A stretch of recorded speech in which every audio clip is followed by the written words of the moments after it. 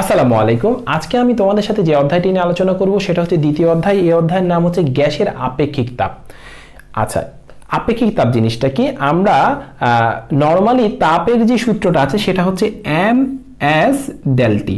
এটা হচ্ছে তাপের নরমাল সূত্র, অর্থাৎ এটা শুধু হবে লিকুইডের জন্য, লিকুইড মানে তরলের জন্য। কিন্তু তুমি যদি গ্যাসে যাও তখন এই এসটাকে দুইটা ভাগে ভাগ করা হয়, সেটা হচ্ছে এসপি আর এটা হচ্ছে এস ভি। এখানে এই এসপি আর এসভি যেই টার্মটা আছে সেটাকে সিপি আর সিভি লেখে। এখন এই দুইটা টার্মে কেন গেল?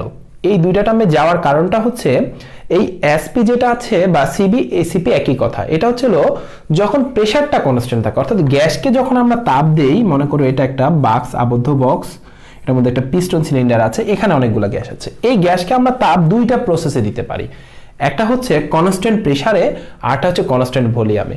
যখন কনস্ট্যান্ট ভলিউমে আমরা দিই, কনস্ট্যান্ট ভলিউম মানে যখন ভলিউমটাকে ফিক্সড রেখে তাপ দেই, তখন ভলিউমটাকে ফিক্সড রেখে তাপ দিলে তখন স্পেসিফিক হিটের একটা মান হয় যেটাকে আমরা সিবি বলি। যখন প্রেসারটাকে কনস্ট্যান্ট রেখে আমরা তাপ দিব তখন আমরা যখন প্রেসারটাকে কনস্ট্যান্ট রেখে তাপ দিব তখন আমরা সেটাকে সিপি বলবো। তাহলে তখন যখন আমরা প্রেসারটাকে কনস্ট্যান্ট রেখে তাপ দিব তখন আমরা সূত্রটা এমসিপি ডেলটি বসাতে পারি। ডেলটি মানে টেম্পারেচার ডিফারেন্স।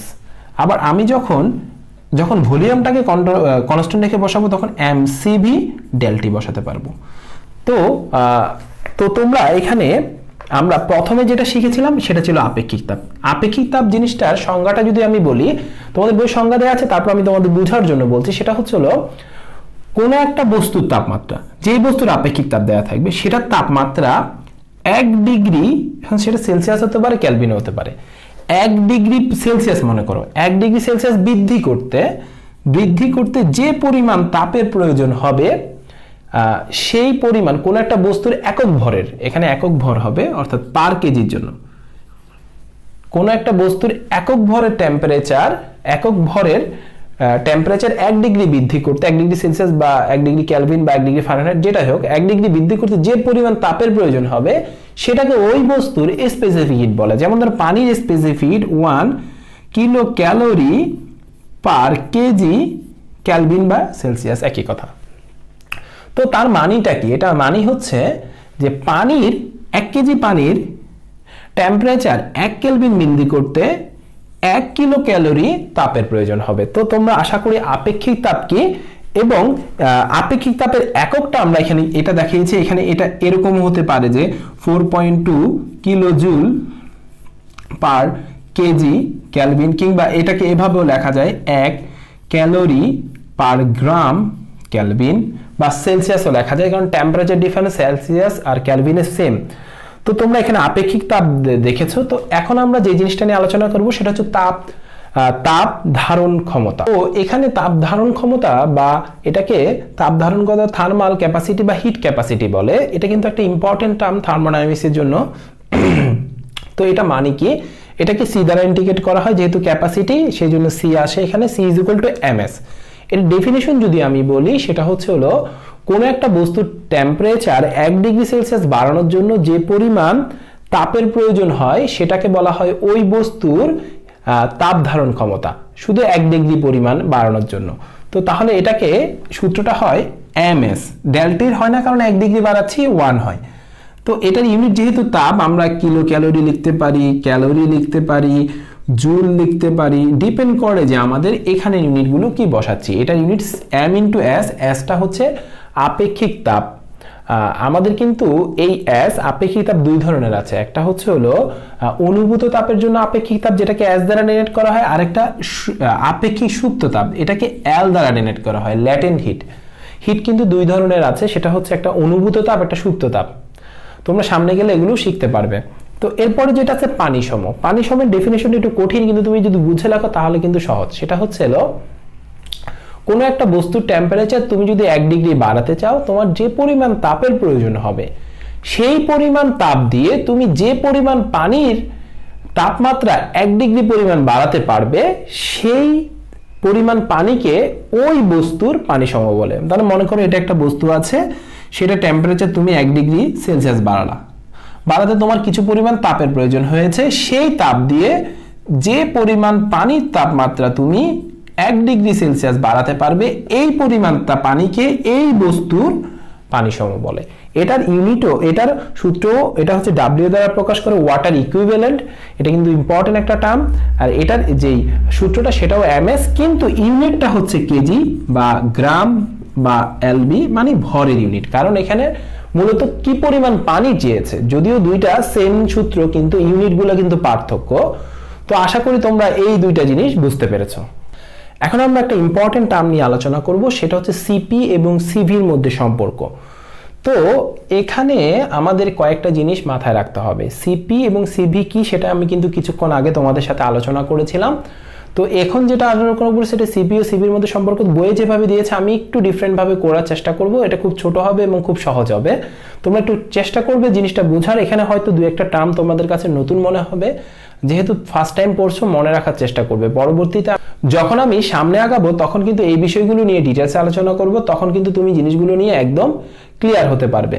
তো এখানে আমি যে থার্মোডাইনামিক্সের প্রথম তুমি লিখতে পারো যে তাপগতিবিদ্যার প্রথম সূত্র থেকে আমরা পাই যে H = E + W।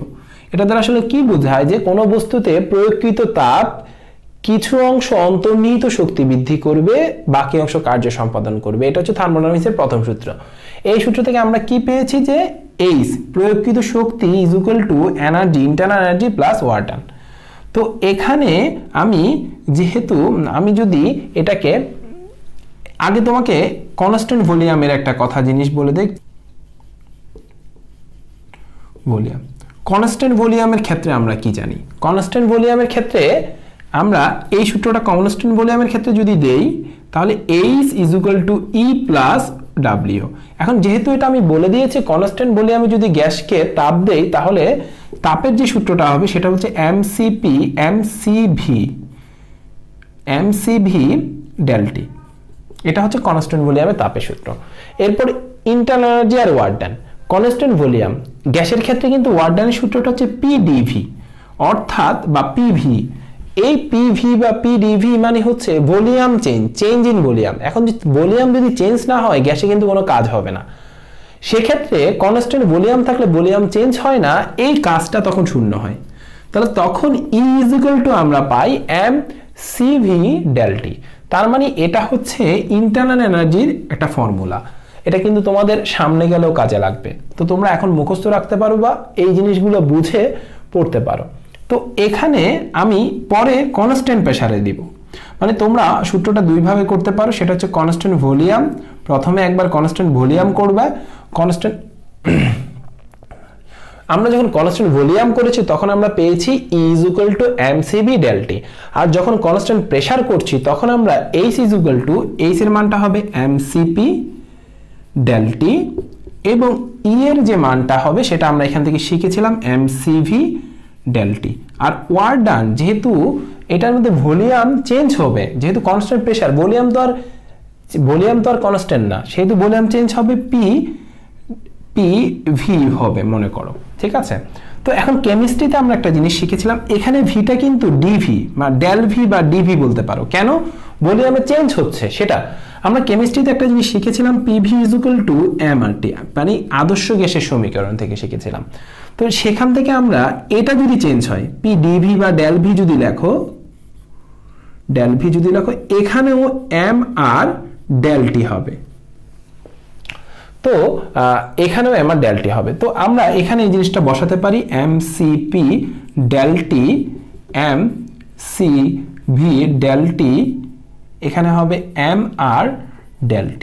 তাহলে এখান থেকে দেখো, এখান থেকে যদি mcp ΔT, এখান থেকে যদি m ΔT কমন নাও তাহলে cv প্লাস r আসে। তাহলে এই দুই জায়গা থেকে যদি m ΔT কাটা দিয়ে ফেলো তাহলে cp = cv প্লাস r, যেখান থেকে আমরা পাই cp - cv = r। তাহলে দেখো এখানে আমরা দুইটা আপেক্ষিক তাপের মধ্যে সম্পর্ক করে নিয়েছি। এখানে এই rটা হচ্ছে গ্যাস কনস্ট্যান্ট,